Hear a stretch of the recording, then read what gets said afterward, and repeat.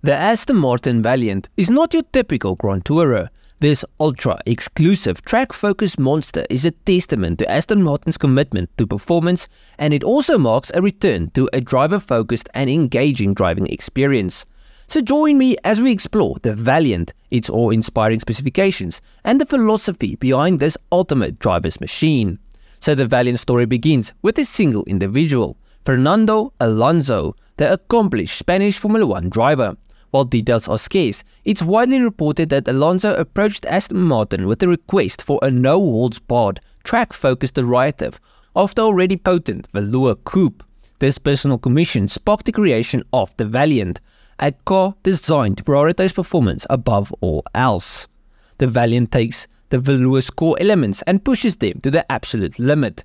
The most striking difference lies in the extensive aerodynamic upgrades. The front end receives a dramatic makeover, featuring a prominent splitter that aggressively slices through the air. A fixed rear wing and a sizable diffuser work in tandem to generate significant downforce at the rear, keeping the Valiant glued to the tarmac during high-speed cornering. The entire bodywork, meticulously crafted from lightweight carbon fiber, is sculpted to optimize airflow. Aston Martin draws inspiration from its racing heritage, incorporating aerodisc wheels inspired by the Le Mans RHAM1 of the late 1970s. These lightweight magnesium wheels not only reduce unsprung weight but also house massive carbon ceramic brakes for exceptional stopping power. Aston Martin's engineers went to extraordinary lengths to shave off every possible pound. A 3D printed rear subframe, a titanium torque tube, and lightweight lithium-ion batteries all contribute to a total weight reduction of 51 pounds compared to the Velour. The suspension system receives a complete overhaul, featuring multi-mac adaptive spool valve dampers. This advanced technology allows for near-instantaneous adjustments, optimizing handling based on real-time driver conditions. Then, for the heart of the beast, under the hood of the Valiant, there is a motor that beats with a familiar rhythm, a mighty 5.2-litre twin-turbocharged V12 engine. Now, while the exact origins remain unconfirmed, whispers suggest a close connection to the Velour's power plant. Aston Martin has managed to squeeze out an additional 30 horsepower out of this potent unit, bringing the total output to a staggering 735 horsepower. Torque figures remain unchanged at 555 foot-pounds of torque, a decision likely made to preserve the integrity of the 6-speed manual transmission. Yes, you heard that right.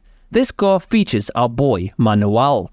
In an age of automated gearboxes, the Valiant proudly boasts a 6-speed manual transmission, a refreshing nod to the purest driving experience. Mounted as a transaxle at the rear for optimal weight distribution, this gearbox offers a direct connection between driver and machine, allowing for ultimate control and a heightened sense of connection with the car's performance. Moving inside, the Valiant's interior prioritizes functionality over creature comforts. A half cage adds a layer of safety for track use, while a pair of Recaro podium bucket seats provide exceptional support and bolstering during high G maneuvers.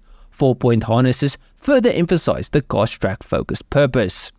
Now, carbon fiber and Alcantara replace the luxurious trimmings found in the Aston Martin Grand Tourers, and one of my favorite elements in the interior is the exposed linkage for the shifter, a raw and mechanical element that reinforces the car's connection to its driving experience.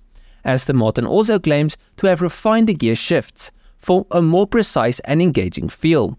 So with all of that, how much for one of these?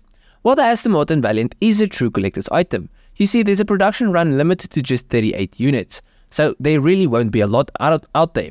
But let's say you've got a lot of money and you want one. Good luck. All of them are already spoken for, all of them have already been sold, so you can't get one even if you had the money. But just for interest's sake, the price tag for one of these are hovering around £2 million, with deliveries being scheduled to begin in the 4th quarter of 2024. And the first car will be delivered to Fernando Alonso himself. Now, if you want to see one of these, as you can't buy them anymore, the car will make its debut at the prestigious Goodwood Festival of Speed later in July. To end it off, the Aston Martin Valiant stands as a defiant outlier in today's automotive landscape, in an era increasingly dominated by electrification and autonomous driving technologies. The Valiant celebrates the raw, unadulterated connection between driver and machine. It's a car built for those who yearn for the visual thrills of high-performance driving. the satisfaction of mastering a demanding machine, and the pure joy of exploiting the full potential of a meticulously crafted automobile. But at the end of the video, please let me know what you think of this new Aston Martin. Do you like the design? Do you dislike it? I think this thing is sexy. This is a good looking car. But I do think it's well overpriced. That's a bit insane. The price is, yeah. But let me know what you think. Would you pay that amount for this car?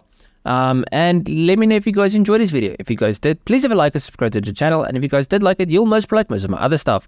So just go through my channel, see if there's something else you like. I'll check you guys in the next one. Cheers,